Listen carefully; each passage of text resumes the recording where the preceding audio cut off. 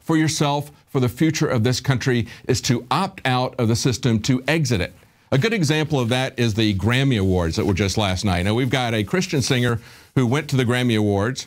This is Natalie Grant, and she was very excited to go. She tweeted about how excited she was to be there, but after she started watching what she called satanic performances, and many others have called them that, she tweeted that, "I'm leaving early, and maybe I've seen a little bit too much. I'm glad that I'm singing for Jesus," is essentially what she said. But even E! Online said, "Did we just witness actual witchcraft during Katy Perry's Grammy performance?" Well, I think they did. And we're going to have an interview with Joy Camp, who did a wonderful job of parroting exactly what went on at the Grammys. They've come out with their agenda, just like Al-Qaeda is now obviously the friend of Obama, and they've come out with that agenda. So stay tuned. We're going to have that interview with Joy Camp and a very funny video right after the break.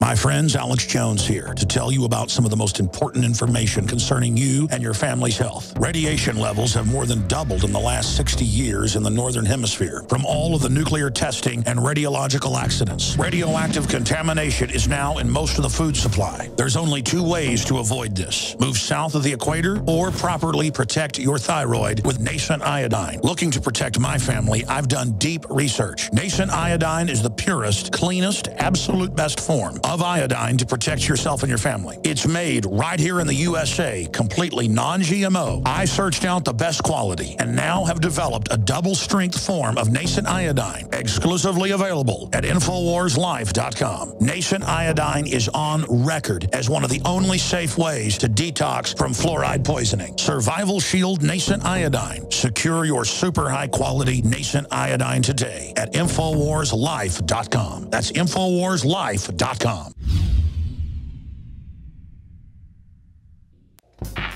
We're on the march. The empire's on the run. And the InfoWars army is standing strong. Wake up your family, friends, and neighbors and break the matrix at InfoWarsStore.com. Learn the truth and spread the message of liberty with the world's most comprehensive collection of books and documentary films. Maintain a healthy metabolism and energize your body to perform at peak health with Survival Shield Nascent Iodine. Protect your family and be prepared with survival foods and emergency preparedness kits. And now you can drink safe water with your own ProPure water filtration system, which removes fluoride and other harmful chemicals from your family's water supply. Save 10% with the promo code WATER. So join the revolution. InfoWarsStore.com.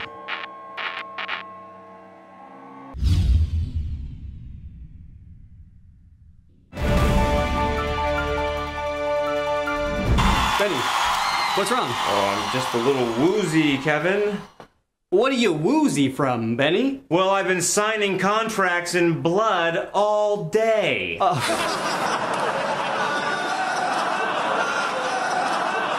Yeah. Blood? That's nothing. I had to sell my soul to be famous. Oh! Thank you very much, Jay-Z. You're welcome! This year's nominees for the Illuminati Puppet of the Year are Lil Wayne for Love Me, a song about how much traumatized women trapped in cages love Lil Wayne, featuring butterflies, Satan, and a bathtub full of blood. Azealia Banks for Young Rapunzel, the story of a person with little to no control over their own mind, bending over backward to a police state and surrounded by owls, eyes, and some all-around weirdness. Miley Cyrus for everything she did in 2013.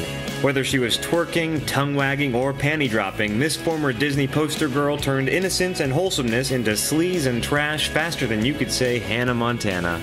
Katy Perry for Prism, an album targeted at children that conveniently shares its name with another breakout star from 2013, the NSA's Prism surveillance program. And last but not least, perennial nominee Lady Gaga for Lady Gaga and the Muppets Holiday Spectacular. 3.6 million viewers tuned in to watch this Illuminati favorite flash the one-eye sign to Kermit and the gang. Being vacuous, soulless, and shallow never looked so good or endearing. Boy, Gaga sure is Gaga over that all-seeing eye.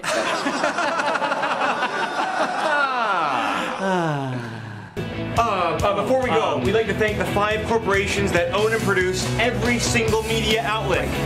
AOL Time Warner, Disney, Universal, Sony. Without you, none of this would exist. Thank you. Good night. That was one of the latest videos from Joy Camp, a parody of the propaganda pageant known as the Grammys. And to tell us more about this, we have the creators of Joy Camp, Benny Wills and Kevin Kostelnik. They join us now via Skype. Benny, Kevin, thanks for joining us, guys. Well, thanks for having us. Thank you. So we saw your most recent video and also some of the other things you did with INFOWARS. We'll talk about that here in a little bit. But the most recent video you did about the Grammys, and I was very surprised when I saw, pretty much how accurate you guys were with Beyonce. She's taking off her bra and tossing it in your video, but in real life, she didn't quite go that far, but she's running around the stage in some booty shorts, and it wasn't too far-fetched from what you guys predicted would happen. Well, it's all spectacle, man. I'm not surprised at all. Yeah.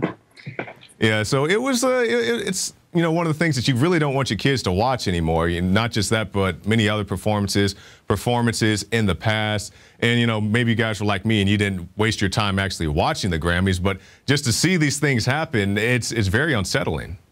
Yeah, it is. And it's just absurd. I mean, that's, I guess, where the idea for the video came from. I mean, this stuff is really just ridiculous. I mean, the music industry in particular is just obnoxious with their symbolism, with their escapades. Yeah, we're both really big music lovers, and there's so much good music out there, like so much good music that just doesn't get noticed by anyone.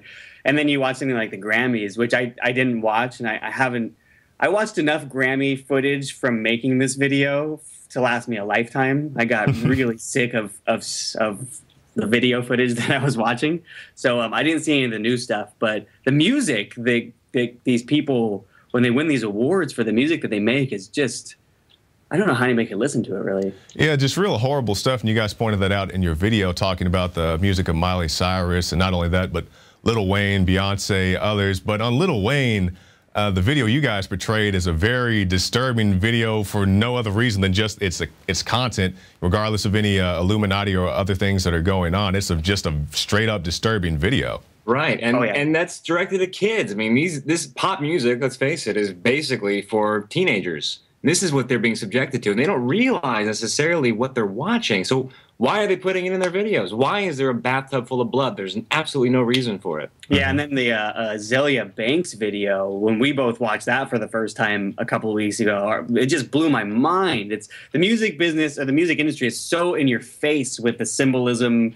And like he said, it's targeted at young kids, so they grow up like idolizing these people who couldn't be further from a real person that you should idolize at all. It's just insane. And that video in particular is scary because I think it has a double message. First, they show Azealia Banks trying to fight this police state that is coming in on her. So they're with their, like a SWAT team with their shields. They're coming at her, and she's trying to fight them. And she can't. She like breaks a bottle over their shield, and the next thing you know, she's bending over backward to the police state. So I get from that the police state is coming, and it's useless to fight them because you are powerless against it. That's what I got from that. That's a very good observation, and not just in the music. We see it in the movies and many different things. Just bow down to the police state. Drones are good. The police state will save. You see this in all number of movies and just entertainment in general. Why do you guys think that is? You guys have a finger on the pulse in the entertainment community. Why do you think that is? I think, man, because it's like, how would I describe it?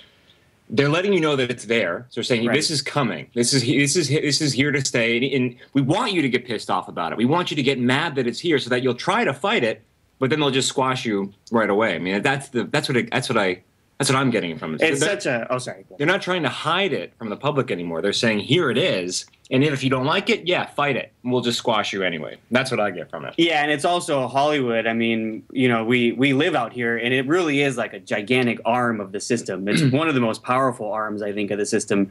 And so with the movies and the music business, are just really powerful driving forces for them to steer people in all the wrong directions. So when we plan ourselves in videos like this, we hope to like make fun of that and expose that and steer people in the right direction. Yeah, and just say that the best defense, excuse me, the best defense against it is to laugh at it, to not. So we don't necessarily try to fight it. We just say, you know what, we're not going to play the game. We're not going to give into it at all. And not only that, but we're going to laugh at you for you being a part of the game. Yeah, it's all an illusion. I got to tell you, man, it felt so good to make fun of some of these people in our video, because after watching... Which one was your favorite to make fun of? Probably Jay-Z for me. I think Jay-Z for me too. Yeah, we've been wanting to make fun of Jay-Z in the music industry for a really long time. And all this business. And yeah, you know, they're going to screen cap that and say you guys are Illuminati now.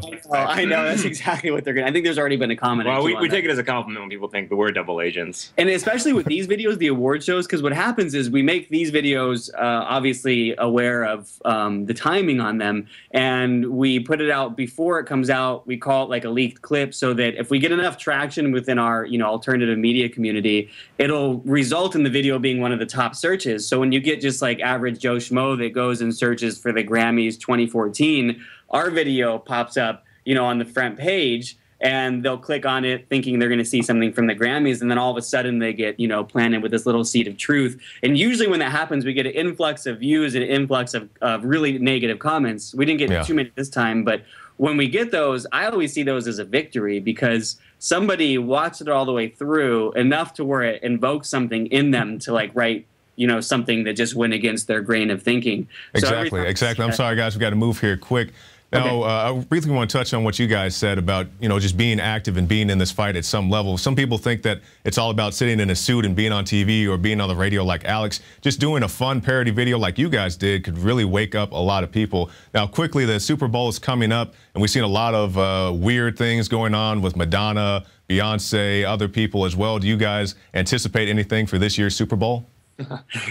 There's got to be something. Yeah. I mean, the halftime show has turned into a really ritualistic event. I mean, that thing is scary year after year, scarier every year, actually. Yeah, it's a giant platform for the system, so there will be something, I'm sure. And of course, the distraction that sports are, and football in specific, and they focus on commercial advertising. Like, how bizarre is that we like get excited for commercials? The halftime commercials are one of the biggest things about the Super Bowl in general. Now, in closing, guys, we've seen you guys participate in our contest here at InfoWars. You recently made the the TSA video for our contest. There is a great video. You guys also did some other things in Operation Paul Revere.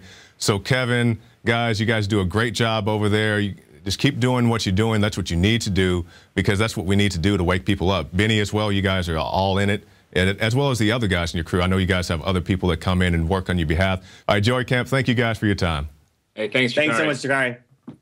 And that's it for this edition of the InfoWars Nightly News. If you'd like to support this broadcast, stop by prisonplanet.tv and get yourself a free trial. You can get the Alex Jones Show, the rants, the nightly news, the special reports, and so much more. So that's it for this edition. I'm Jakari Jackson, and we'll see you again tomorrow night.